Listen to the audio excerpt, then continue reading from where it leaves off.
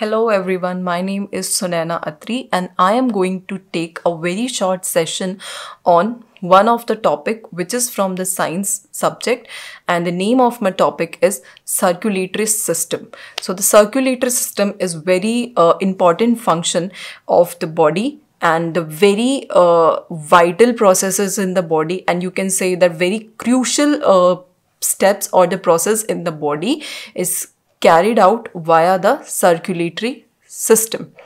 So we will study the circulatory system in detail. So first of all, our human body is a very complex in nature which undergoes various types of function. So there are so many functions in our body. So to carry on those function, body needs to carry out various type of processes. For example, respiration, transportation, circulation, ingestion, excretion, and so etc. So many. So in this class, we are going to discuss about the one of them, that is the process of the circulation.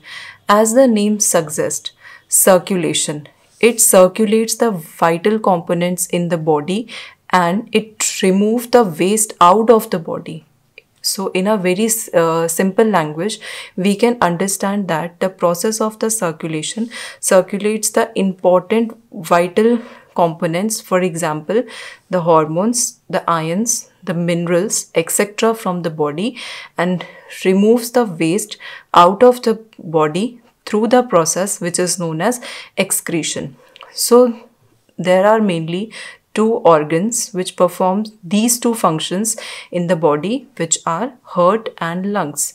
So heart and lungs are the two organs in the body which plays a very important part in the process of circulation. So there are two types of circulation in the body. The one is called as the open and the second one is called as the closed type of circulatory system. So most of the animals have the closed type of circulation in the body, which takes place two times in the body. The closed circulation can further be bifurcated into the two types. The first one is the single circulation. It means that the circulation in the body takes place one single time, and the other one is that the circulation takes place in the body two times. So first we will study the first one, the single circulation. As the name suggests, the blood flows from the heart to the gills, and after the purification, the blood will be distributed to the different part of the body in the single circulation only.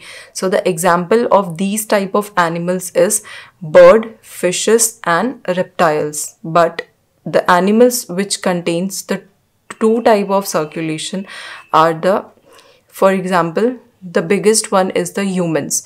The name suggests the two circulation takes place in which there are two type of blood. The one is which contains the oxygen, and the second type of blood which do not contain the oxygen. It means in the two processes, in the first one the blood contains the oxygen, and in the second one the blood which is circulated in the body, it don't contains the oxygen. We will study the small detail about the structure of the heart. Our heart has four chambers. So heart is divided into four different chambers. The two which is present in the upper side are called as the arteries, and the two which is present in the lower side are called as the ventricles. So our heart is four-chambered body.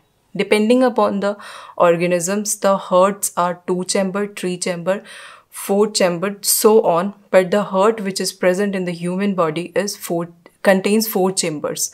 The heart is linked to the lungs through the arteries and veins both. The oxygenated rich blood, it means the blood which contains the oxygen, is transferred to the lungs from the heart through the aorta. Later, the veins which takes the deoxygenated blood which is rich in the CO2 from the various parts of the body and take them to the heart for their purification.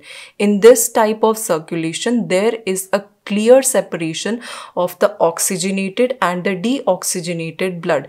So the advantage of this type of circulation is that there is no mixing of the oxygenated blood with the deoxygenated blood in the body, and hence it improves the body's efficiency in human body. This is the reason why the mammals can maintain their body temperature, and hence they are often called as homeothermic. The mammals can change their body temperature in respect to the summarize the whole process.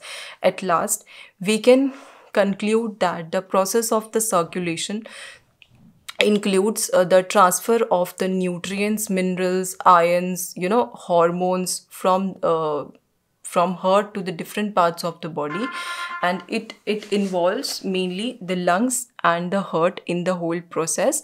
And the second important function which is performed in the process of circulation is that it removes the waste out of the body.